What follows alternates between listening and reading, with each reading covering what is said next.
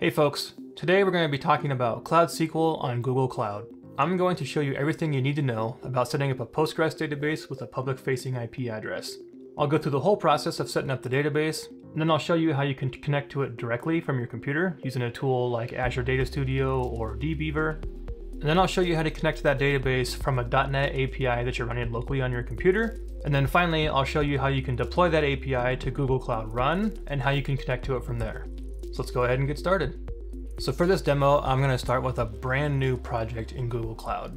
And the reason I'm starting with a brand new project is because I want to make sure that I go through all the same steps that you might go through if you're doing this for the first time. I'm here in Google Cloud. I'm on the dashboard of my new project, and the first thing we need to do is go create the database. So I'll go to Cloud SQL, and then I'm going to create an instance. I'm going to choose Postgres. And you can see here it's saying in order to create an instance, you need to enable a compute engine API first. So I'll go ahead and enable that. Once that's done, it'll open up this page and we can create our instance. First, enter an instance ID. Mine will be Cloud SQL Demo. And then you need to create a password. So this password is the default password for your database. So basically this is the password that you would use to log in essentially as the sysadmin account.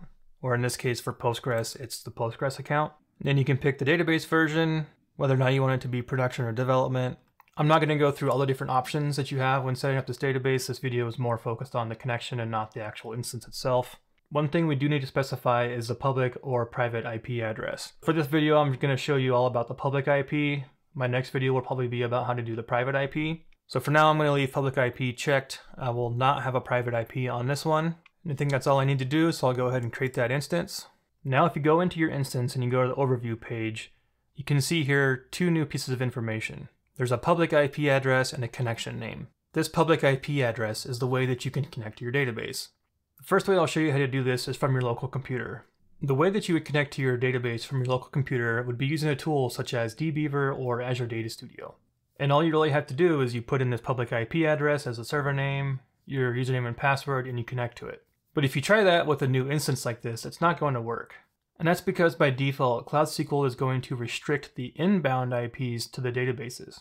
And so there's two ways around that. And the first way is by using the Google Cloud Console. So you can go into there and you can add your IP address as an authorized network, and that will let you connect. And the other way is using the Cloud SQL Proxy.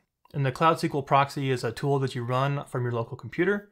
And you can authenticate a couple different ways, but basically it uses IAM inside of Google Cloud to determine who you are and whether or not you have access to connect to this database. The first way I'll show you is using the authorized network. The way that you add an authorized network to your instance is by going to Connections and then Networking. And if you scroll down just a little bit, here you'll see Authorized Networks. And if you click Add Network, you can add in a network with your IP address. So you can put in a network name and then your IP address. And one important thing about this IP address is that this is your public-facing IP address of where you are. So for example, like I'm in my house, this isn't my computer's IP address, this is the computer that my house has to my internet provider. And the best way I've found of finding what that IP address is if you just go into Google and you Google what is my IP address, it'll show you right there on the screen. I'm obviously not going to show you because I don't want people having my public IP address, but you put that IP address in here, you click done, and then you can connect. So I'm going to go ahead and do this off camera. Okay, so I've added my IP address as an authorized network. I've gone back to the overview page, and now we need to connect to the database. In this demo, I'm going to use Azure Data Studio. And what you want to do is change your connection type to Postgres. And the server name is that public IP of your database instance. So if you go back into the overview, this is the IP here, copy this, put that in the server name. The username by default is going to be Postgres. And then you put in your password and you connect. Now I'm connected. You can see here it was successful. I can see the different databases that are inside this instance. So this is working. This is a great way if you have a small team or even if it's just yourself. If it's a bigger team, this kind of does get cumbersome because you have to add in a bunch of IPs in there. It's also not the most secure, and Google doesn't recommend doing it this way because you have those authorized networks set up and you're essentially opening up your database to more vulnerabilities, which isn't a good thing.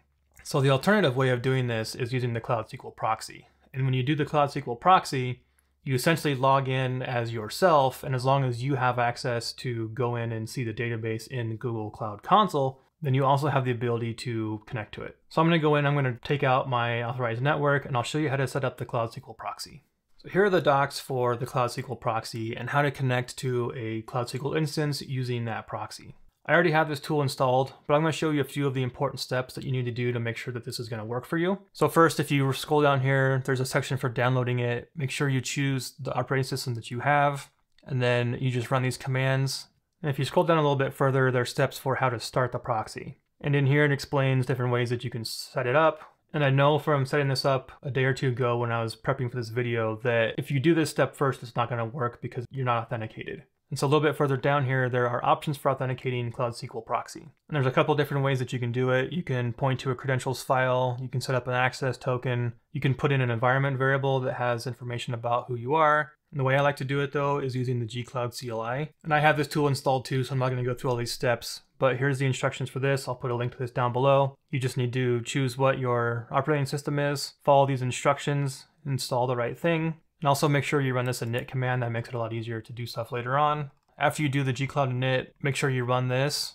You can run this command right here, and that will set up everything you need for those application default credentials to be on your computer so that all these things work from here on out. Okay, so once you have gcloud installed and once you have the proxy installed, now you can actually run the proxy so you can connect to your database without that authorized network. And so right here, there's all the instructions on how to start the proxy. It gives you a little bit of information about different options. I'm going to go down to step 4, which is actually starting the proxy. And this is the command that you would run to start it. So I'm going to go ahead and jump back over to my database to get this connection name. So if you go to the overview page, this connection name right here is the one you want to copy. So copy that, go back to the docs. If you click the little pencil, you can actually paste that right in there, and then you can copy that whole command. Then all you have to do is open up a terminal, go to the folder where you have Cloud SQL Proxy installed, and then run that command.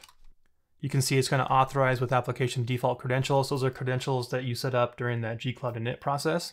And you can see now it is now listening on IP address 127.0.0.1 on port 5432. And the way this works is you're essentially connecting to the proxy on your computer. That proxy is authenticated with Google Cloud, and so it's going to relay all of your information to Google Cloud to that database instance.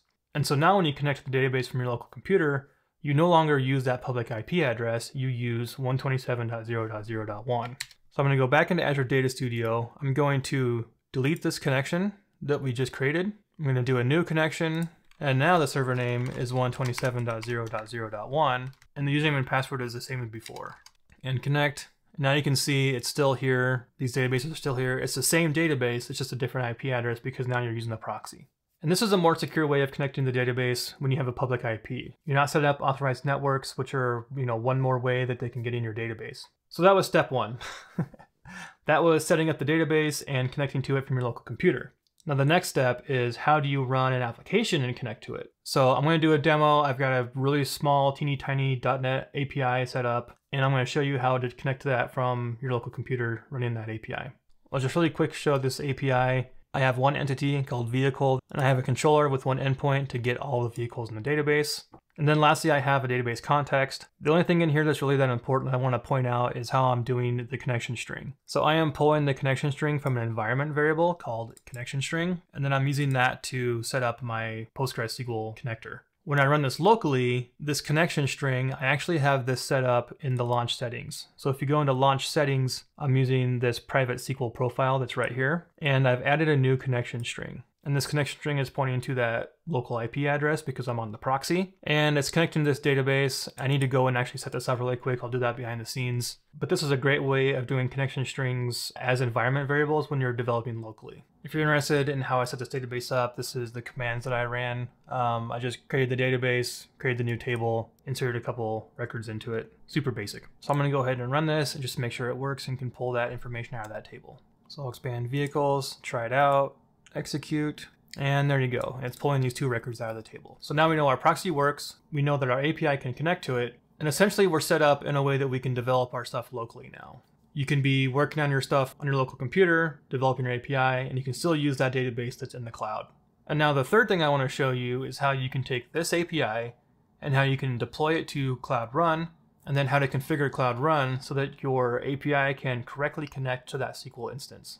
I'm not going to go into a lot of details about the process of creating the Docker image and pushing it up to Cloud Run. I may do that as a separate video, so if you're interested in that, let me know. But I'm going to build the image on my local computer. I'm going to push that up to Cloud Run. I'm going to create the Cloud Run instance, and then I'll show you the important parts about how to connect from Cloud Run to Cloud SQL.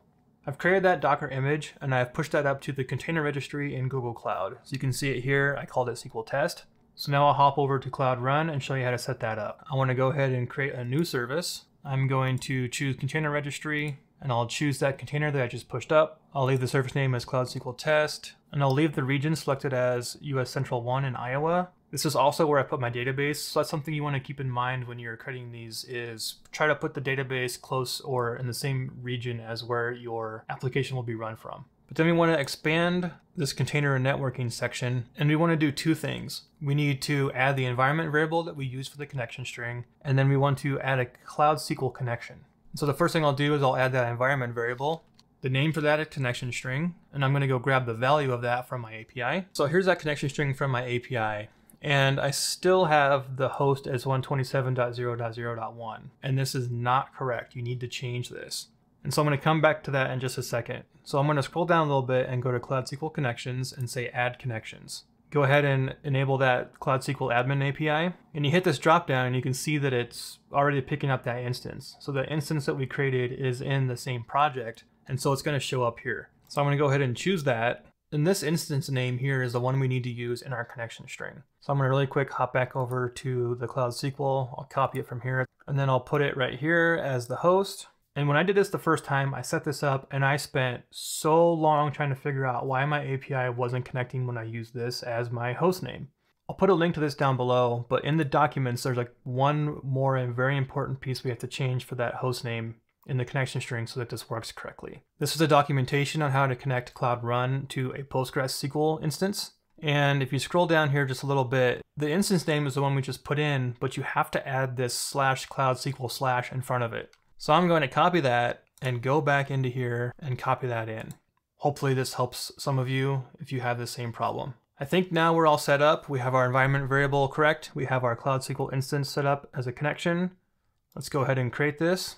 All right, that deployment was successful. So let's go ahead and go make sure this is working. So I'll go to my Swagger endpoint, I'll go to vehicles, execute, and it works. All right, so I think that's all the main things you need to know now about a Cloud SQL instance with a public IP address and how to connect to it in various ways. I really hope this was helpful for some people out there. If you did find it helpful, please consider liking and subscribing. If there's anything you're doing different or that I did wrong, let me know in the comments down below. I'd love to hear people's input on this.